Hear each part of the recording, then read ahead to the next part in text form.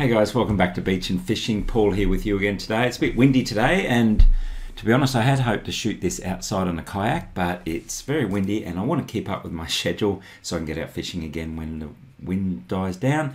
So I'm going to shoot this from here, and I will do another video on the kayak for this in future. But Beach and Fishing, my site aimed at everything to do with fishing. As I keep saying, I'm not a professional fisherman, I'm an avid fisherman. I like to write about it, love to research it, sending me broke buying all the new gear all the time, but it's good fun. So today I'm going to talk to you about something that I've been playing with a lot more recently, which is my 3 best lures for the kayak. I've always been a bait person for years and years and years. I use baits, I rarely touch lures.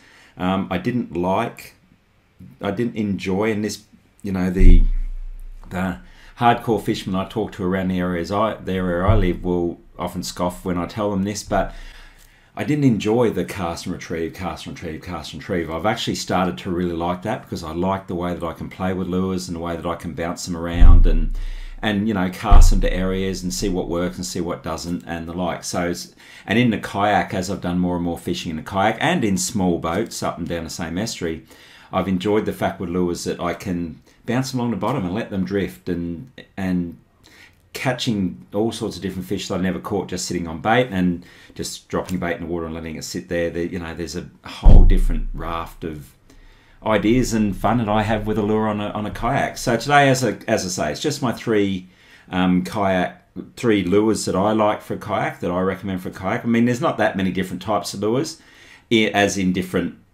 physical types. There's a million different variations of each type, if you get what I'm saying. I'll elaborate on that, but you know, the ones that I like to use will run through now. So let's start with I'll take you through the lures, explain what I like and what I use them for, and then I'll just quickly show the 3 that I have come up with.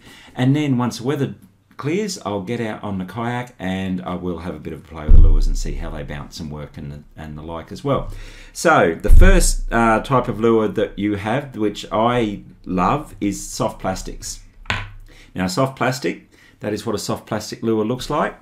Effectively, it is a bit of plastic and a jig head. So a jig head is a metal, it's like a sinker lead type top, and a little barb thing there that holds the plastic on, and a hook. Now, there are different types of jig heads. There's types that are just hooks with little springs on it that make the plastics work differently. I use the jig heads myself, mainly again because I like to use them for drifting, so that they bounce along the bottom. If you're in shallower water, use quite a small, and this is quite a big one for the ones I use. I thought I had a container here with all the other ones in, but I didn't bring it in. But yeah, so that's the jig head. And then the plastic part, you can see on this one, it's got little breaks in there, so it's designed to float around or move around. I've got another one here, which is a little crustacean, little prawn looking type thing. And then the other one I've got you can get is this one's pre-hooked. So it comes with the plastic and the jig head in one bit, and the jig head there has a red top. You can get jig heads with eyes painted on. You can get jig heads in just about every color you imagine, and it's the same with the plastics. Now, these 3 plastics here are ones that I have, and the reason I bought these 3 in is because when I first bought these, they were in the super specials bin where I get my stuff from. I thought, oh, you know, $3 for a packet of soft plastic, see how they go. I attached this to my line, so I just tie the line directly to the line, no swivel, no sink or anything like that, with just a standard knot. Have a look at my post on knots, and it's just the first knot there. I put this in the water the first time on a kayak, could not catch a fish. Every time I dropped in, I was catching. Around us where we go, there's flathead, there's brim, there's whiting, there's trevally, there's occasionally you'll get some surface fish in there. Mangrove jack, I didn't get any of them on this, but you get them in there. I caught brim, flathead, whiting. I caught a stargazer. If any of you have ever seen a stargazer, I have a photo of it somewhere. I should put it on my Instagram. I will have a look at my Instagram. I'll put on there. Yeah, it's the weirdest looking fish, but I caught one of them. All on this. So I thought, wow, I found it. I found my lure. Next time I went out, caught nothing. So took that off, put the little prawn one on, started catching fish. So the beauty of a soft plastic is if you've got the jig head, all I need to do now if I want to change, if I can find where the little break is in this one, all you do is just loop that through, and there you go. I've attached a new soft plastic. That's not on properly, I haven't pushed that all the way in. There you go. I've attached the new soft plastic to the jig head.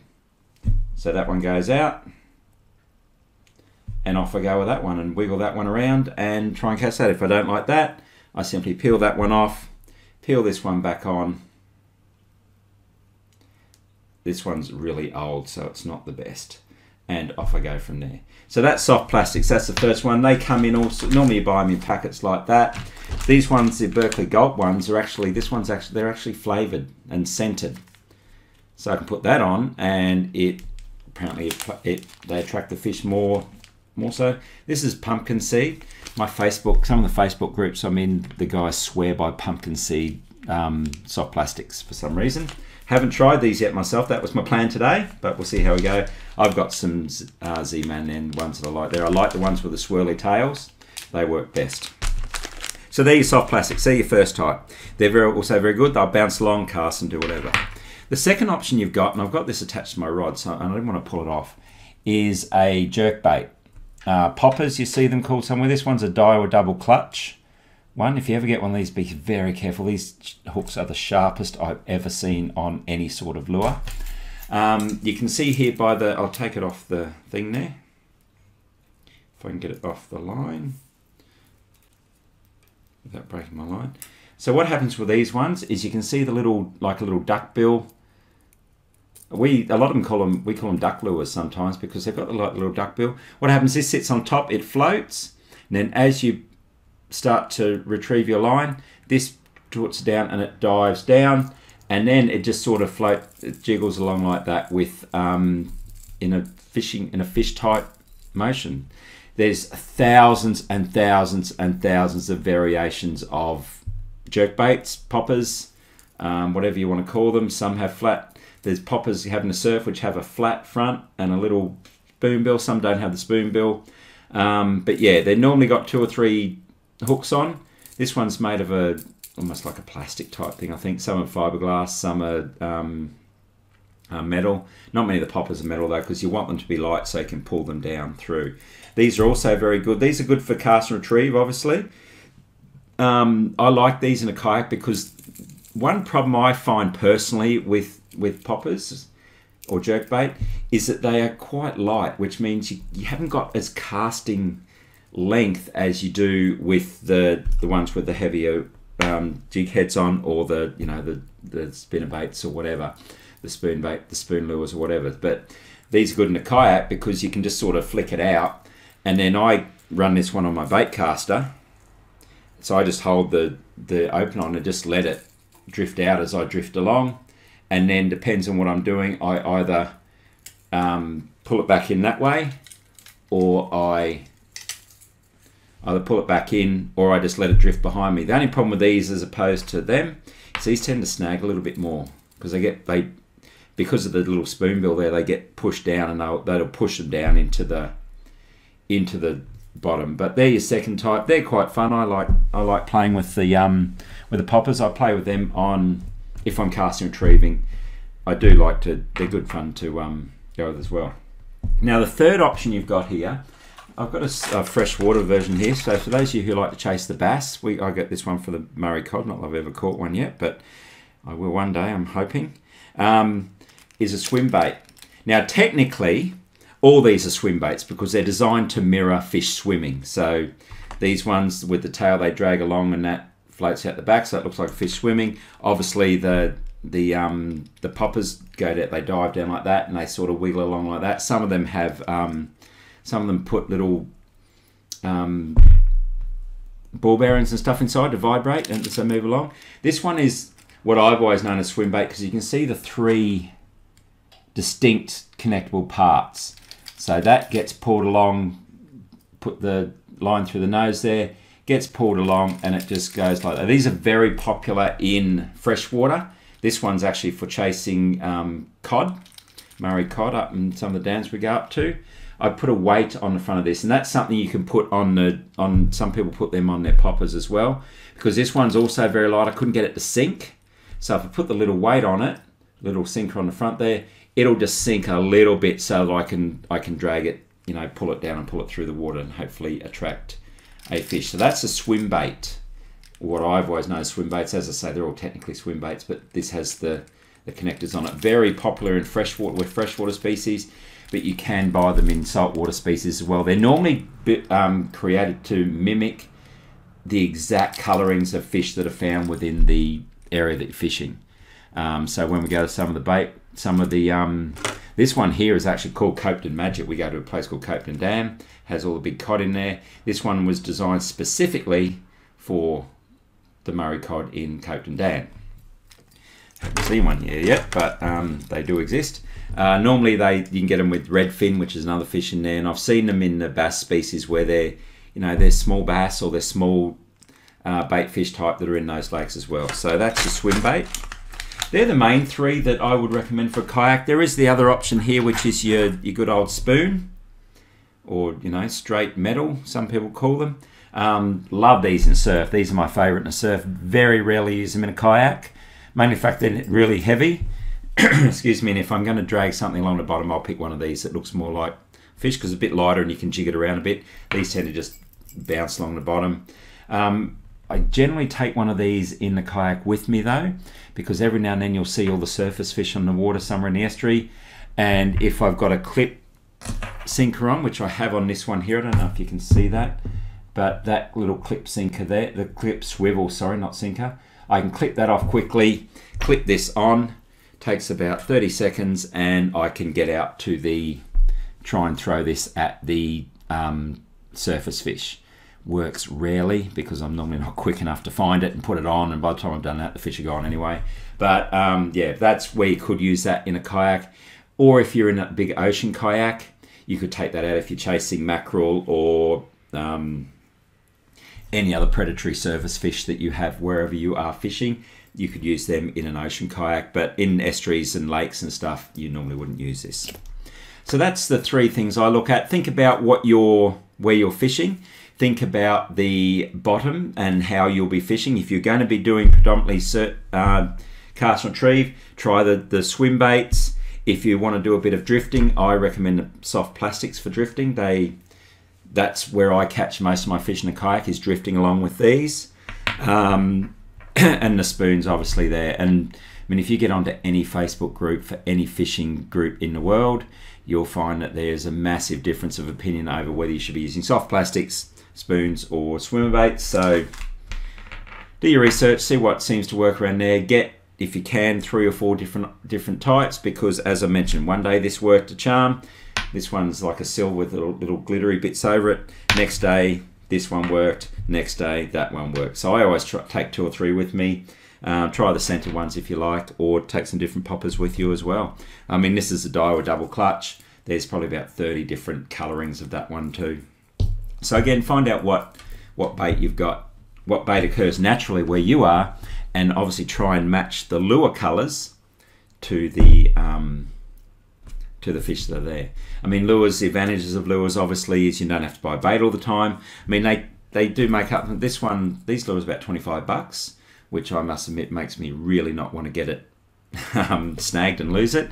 But if you buy bait 3 times, quite often you've made your money back. They can generally cast a bit further, a bit more accurate. I like lures for drifting because the bait that we use where we fish a little yabby, a little crustacean thing, they fall off. If you're trolling along, they will catch fish. I mean, I caught a nice big flathead on one the other day drifting along, but they'll fall off. And squid and those sort of things, whilst they'll stay on, tend to look a bit beat up after a while. They go, so that's where lures are of advantage.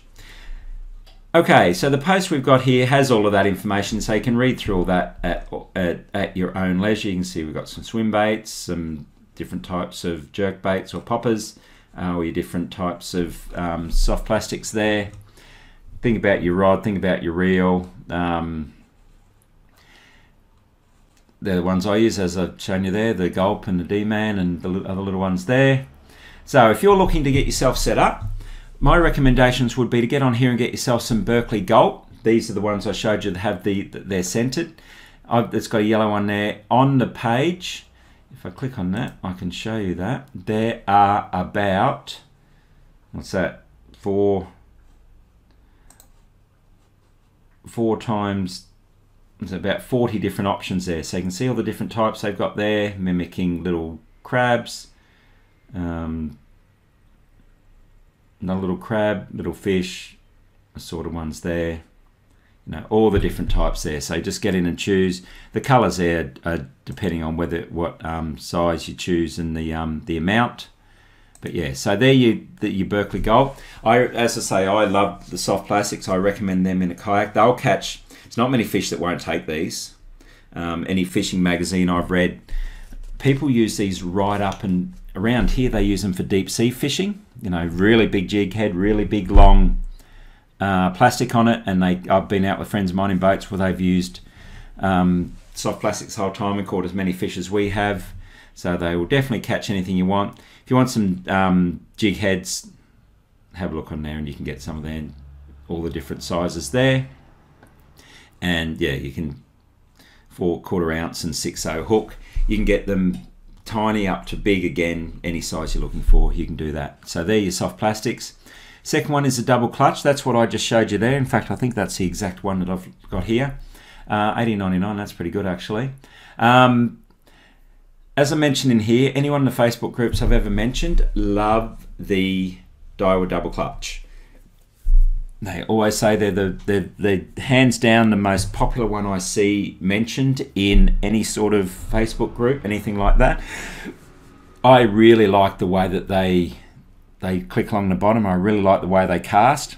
As I say, they're a little bit light, but either use them for drifting or throw a little weight in the front, you might be able to cast them a bit further. Again, they come in all different sizes and that as well. But the Daiwa double clutch, as I say, very good. I use it a lot. I'll shoot a video of it in action next week too, so you'll see that there too. And the third one, Trans-End multi-jointed swim bait lures. These ones are very popular, as you can see. 4.4, 7,000 odd reviews. All different types there. They've got them to mimic all the different types of fish. If I open that one up for you, you'll be able to see all the different types they've got there. So they've got some metal spinners there. All sorts of looking at different, depends on different fish. Some of you might recognize different fish for different areas. They look a little freshwater. They've got some saltwater ones there. There'll be more your saltwater ones there. Different colors.